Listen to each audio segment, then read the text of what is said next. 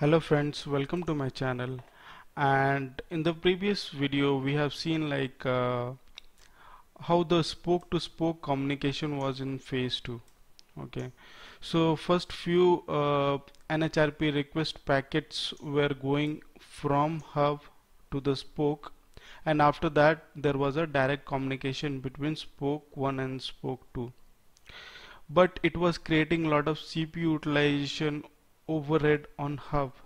Because if we imagine, like, if you have more than 500 routers, then it will be very difficult for a hub to manage all the traffic. So we are going to see in this video that how phase 3 works. Okay, and we are going to enable IPsec as well to understand how security plays a role in DMVPN. Okay, so I'll request you to watch this video till the end so that you can understand how what is the concept behind phase 3, as well as if we turn on the VPN security, the IPsec security, what will happen. So, and also I'll request you to please subscribe my channel and hit the bell icon so that whenever I upload any video you'll get notification. Without any further delay, let's get started. So friends, we are going to jump into the lab. Okay, during the lab session I'll explain you what all things are happening so that you can understand very easily. If we try to understand, if I try to tell you now, like the understanding will not be that much. Uh, I can say you'll not be able to understand properly what is happening. So it's better I will do the lab. During that time I'll explain you. Okay, so first of all, we are going to configure the IPsec policies over here. So crypto ISACAM policy 10 encryption 3 dash hash MD5 group 2 authentication pre-shared crypto key Cisco address crypto ISACAM key Cisco address 0. So I just wanted to tell you, don't put 0.0.0.0.0 because it actually negotiate with all the peers with this password. So it's better to give an IP address that will be very much proper for a troubleshooting purpose as well. So do show run section crypto. So we'll go to config mode. Okay, now we are going to define transform set tset esp md5 esp. Okay, ESP encryption ESP MD5. Okay, crypto IPsec profile IPsec set transform set tset assurance section crypto.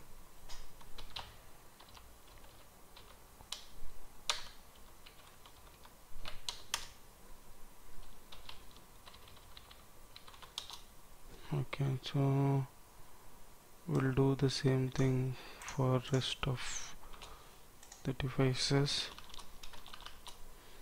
Okay, now we are going to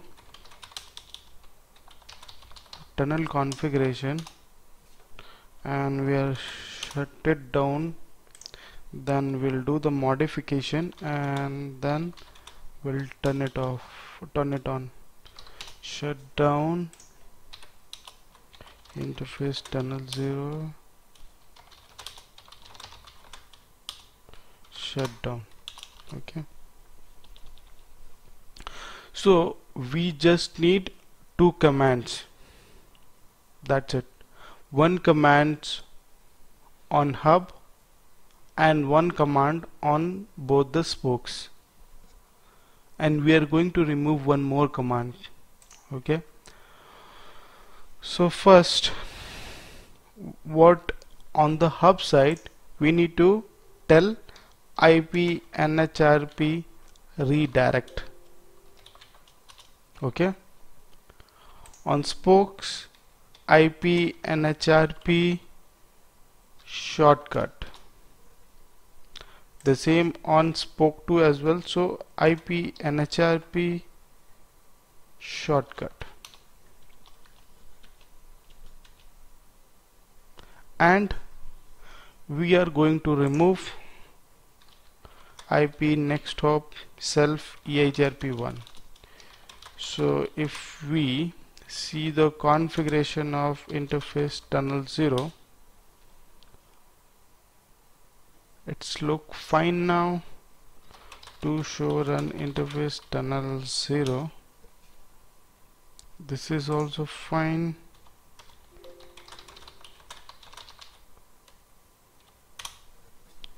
This is also fine. Okay, now we are going to enable the tunnels. No shut.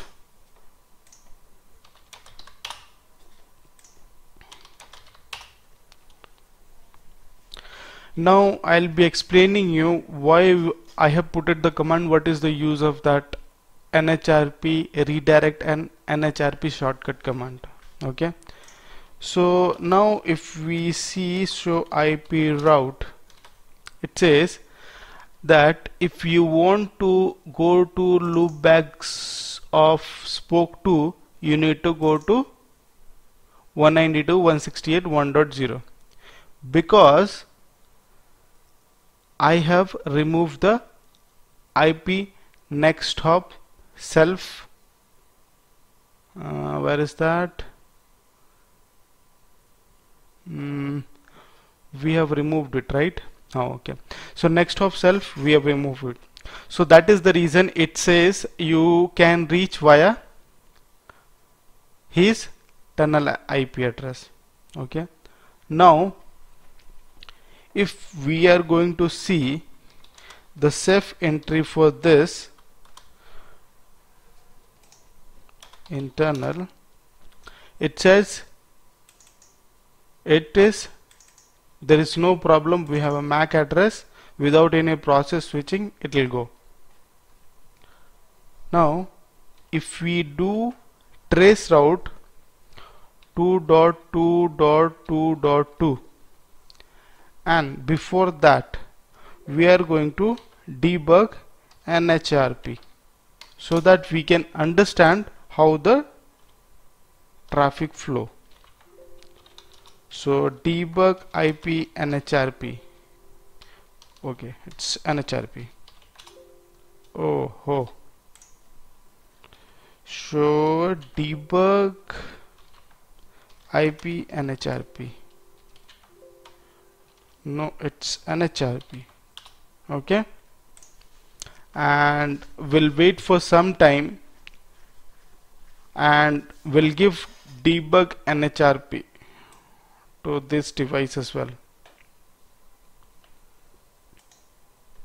Okay, now when we try to do trace route for 2.2, we are initiating traffic from spoke 1 to spoke 2 loopback. Okay, so it has not been started, that is the reason you are not seeing any traffic over here.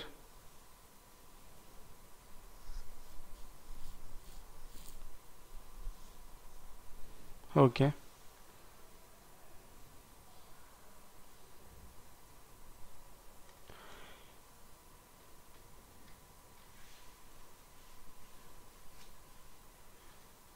So if you see this,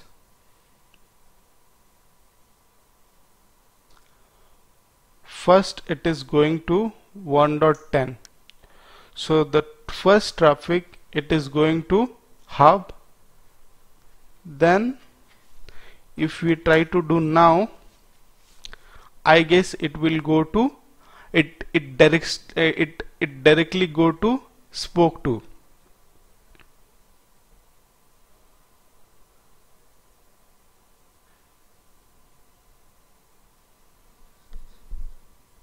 Okay, it directly goes to 1.2. Okay, so what happens, like when this guy initiate traffic, he has the safe entry. So he sent the packet to hub because I was having the routing for this. I'll just show you the route here. Okay, so I was having the route, the next hop was 1.10. So this guy has initiated the traffic, it goes to hub. Because we have configured the redirect command, it actually send the redirect message to spoke 2 that I am not the right person, somebody else you need to go. Who is the somebody else?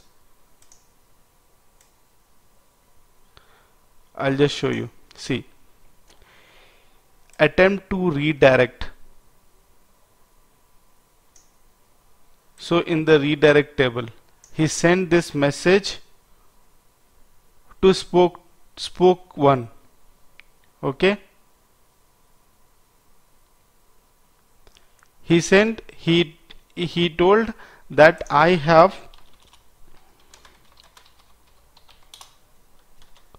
that you can reach via 1.2. As spoke 1 is not having the NBA address of spoke 2, he sends an NHRP resolution message. NHRP resolution request. Okay, and this was the NHRP redirect. Once he sends the resolution request, he forwards that request to spoke 2. Okay, now this spoke 2 will have all the information what's about spoke 1. So he forwards all the NBMA and tunnel IP addresses and the ping request to this guy. What this guy will do, this spoke will initiate a traffic directly to spoke 1 with NHRP reply, and that again a new tunnel will get formed and they will start communicating it. So in this scenario, we are not putting any control plane overhead on hub. In turn, all the control plane will be calculated or managed by the spoke. So he is not doing anything. He just send a redirect message. He sends a NHRP resolution request. He forward that request, and the spoke 2 initiates a new tunnel to spoke 1. So this is how phase 3 works. Okay. Now we are going to enable the Ipsec. There is nothing much about it, but we are going to enable. So only single command. First we'll undebug all.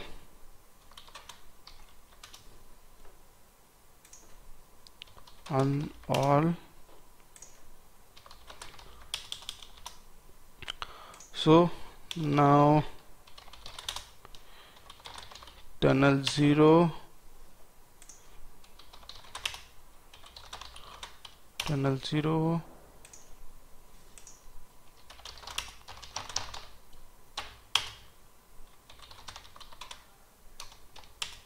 okay. We'll start with hub. Tunnel protection IPsec profile. What was the profile name that we have putted? Ipsec. So Ipsec. I'll just copy this commands and I'll paste it over to all.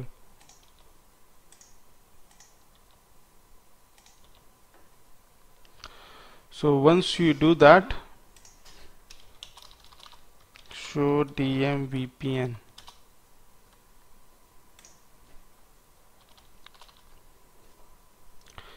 Show crypto Isaac MSA. So you have tunnel for both.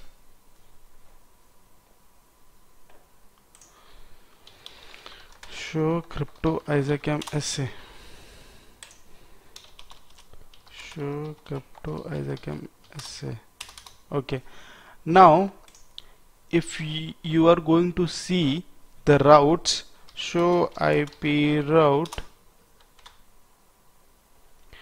you're seeing that still 2.2.20 is going via 192.168.1.10.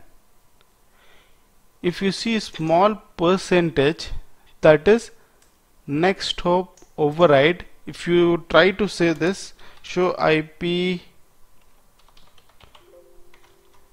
route next hop override, you will be able to see that it directly goes to via tunnel IP address of spoke 2. So it is visible after code 15.2. So I'm running 15.4. Before 15.2 it was not visible. So you will not be able to say this. So now after 15.2 you will be able to see these routes as well.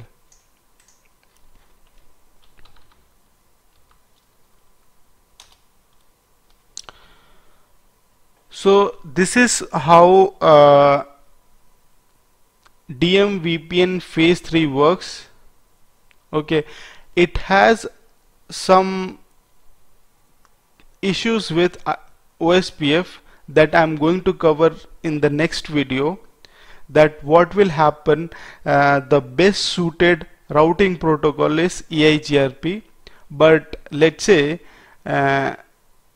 if we enable OSPF, what would be the issues that I'm going to cover in this next video.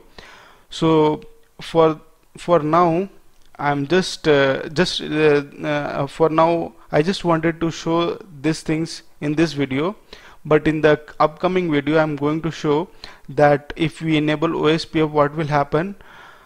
So I'll request you to please subscribe my channel so that it actually motivates me to make more videos. Also I'll request you to please, if you have any questions, please put it on the comment so that I can answer it as soon as possible. And I'd like to thank you for seeing my video, and I think it may helpful for you.